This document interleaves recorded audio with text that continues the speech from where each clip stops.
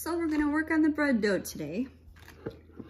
And I buy the Rhodes white bread value pack. It's got 5 loaves in it, and it's $5, so it's $1 a loaf. But you have a lot of flexibility with what you're buying. Then I'm gonna use some spray, cooking spray, to keep it from sticking, and some plastic wrap to cover it while it proofs.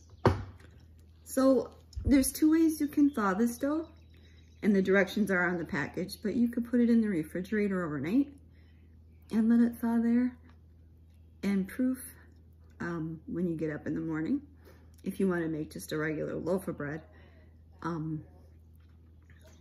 you can cut it as you need it for other things like pizza crust, Hoagie Buns, etc. So off of yesterday's loaf, I made bread, and I tried to make 4 hoagie rolls because we're gonna have po' boy sandwiches tonight with some oysters we got from the pantry. But what I've learned is you can't get 4 good ones off of a loaf that's thawed. You have to use separate loaves. So as long as you have uses for it, or just gonna make bread, otherwise it's totally fine. So what I'm gonna do is shake this, spray my loaf pan. This is it's a small loaf pan, but it fits the bread.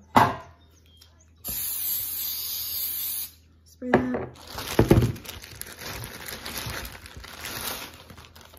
Put the loaf in there, and I always put it with these marks on here so that I know that's kind of like a guide for me to cut it or do whatever I need to with it.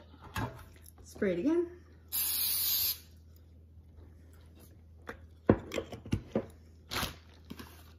Cover it with plastic wrap.